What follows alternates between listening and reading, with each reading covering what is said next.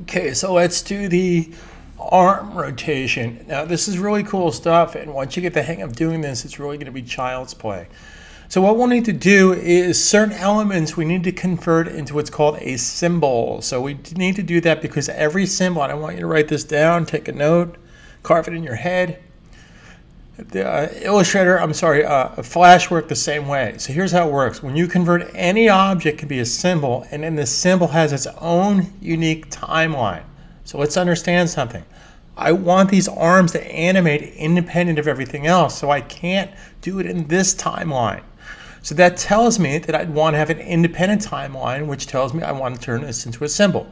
The simplest way to do that is to either right-click or control-click, and we're going to say convert the symbol. We'll call it something very simple, like left-robot, Roby arm. Okay, now what I need to do next is I don't want to create the animation on this timeline, so if I double-click or control edit symbol, it puts me right into that symbol's timeline. Now, what is it that I want to do? Well, first of all, I want to rotate this, but where do I want to rotate from? Well, by default, just to give you, for instance, I'm going to turn the animation off so there's no animation properties. If I come to here in my property and rotate it, it's going to rotate it from the center. Well, that's not what I want to do. I want to rotate it from a certain point.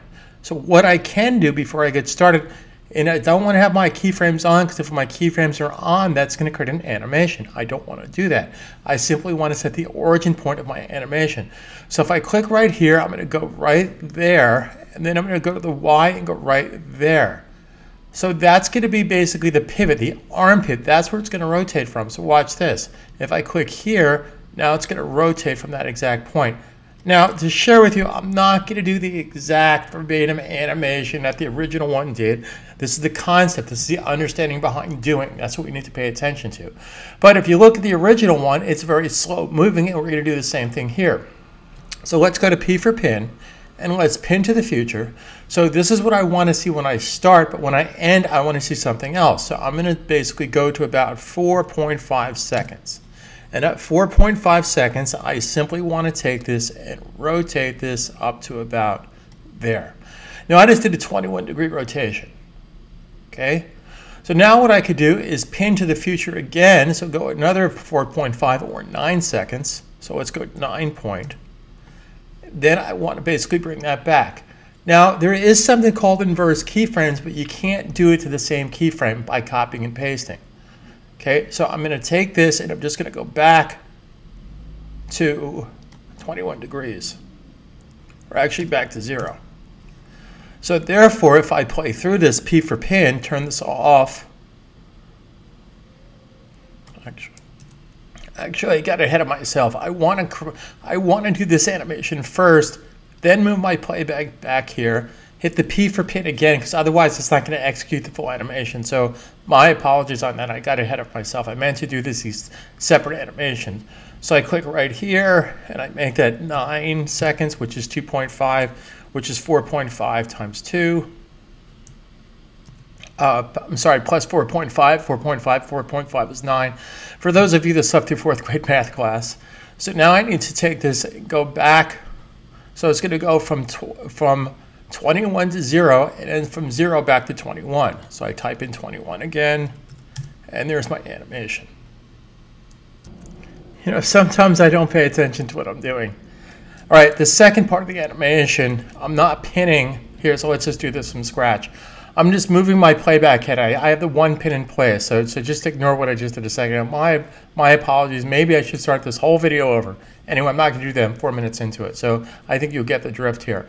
So with my playback head here, and again, my animation keyframe is still set up, so now I can just type in 21 as in 21 degrees. And again, I just happen to move it 21 degrees, and it doesn't have to be exactly. So what's going to happen, it's going to play, it's going to come down, and it's going to go back up again. Now, what I need to have happen, which is really important, is I need to create an action script or a JavaScript in Adobe Edge. If I was in Flash, I created action script.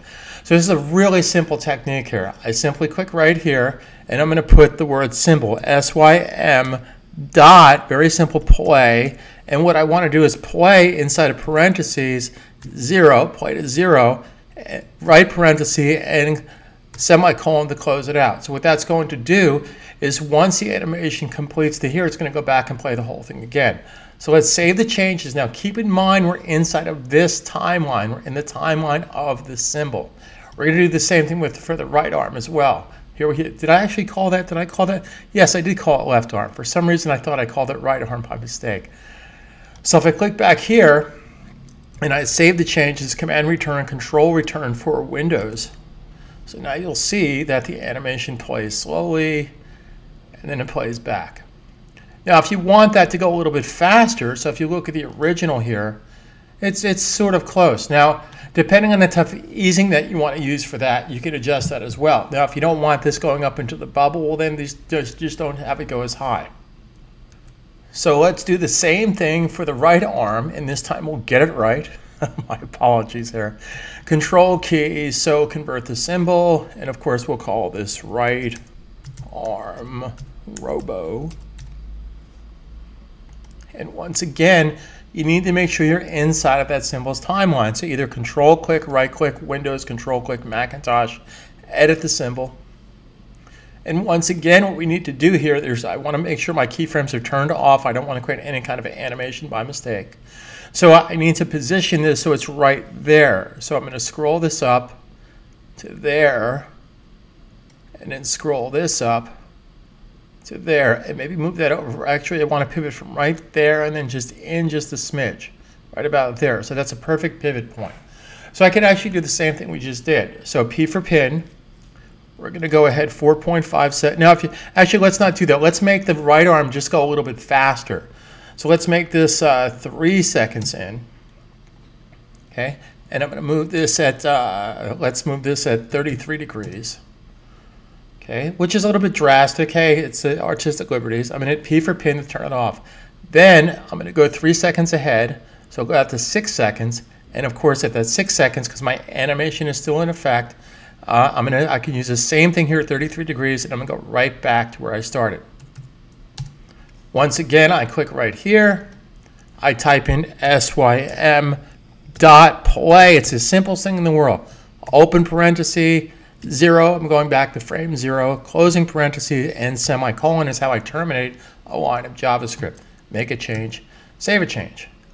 So now if I go back to the stage and play, I'm just going to scroll up here for a second. So now I have my animation in place.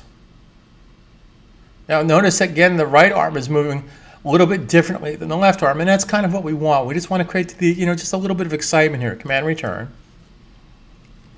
And that's not looking bad.